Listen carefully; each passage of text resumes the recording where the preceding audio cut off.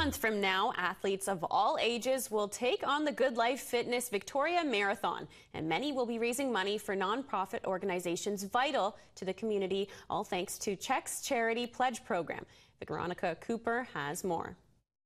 The University of Victoria and Camosun, of course, are definitely always the best bets for bringing in volunteers. This warm, welcoming space is the home of Need 2, suicide prevention, education, and support. It's a nonprofit that's been really involved in the community, offering crisis support and emotional support for about 49 years now. Now the focus of Need 2 is youth under 30.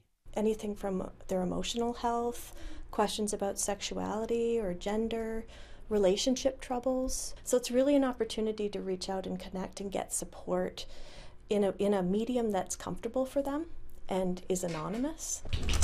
That medium is the digital world. So we offer Youth Space, which is online text and chat support for youth all across Canada. And that program serves over 6,000 youth a year. Need 2 is one of many nonprofits supported by the GoodLife Fitness Victoria Marathon. There are 21 charities as part of the Charity Pledge Program, and it's been going on for 15 years. And they are large and small, and some want to raise $1,000 and some want to raise tens of thousands of dollars.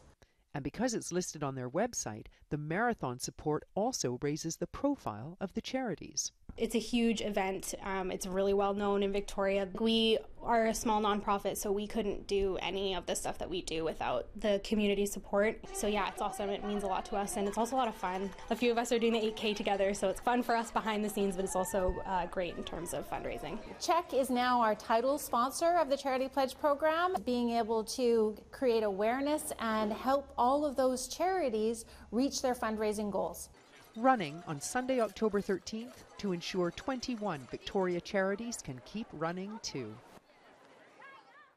Vital People is brought to you in part by the Victoria Foundation, connecting people who care with causes that matter.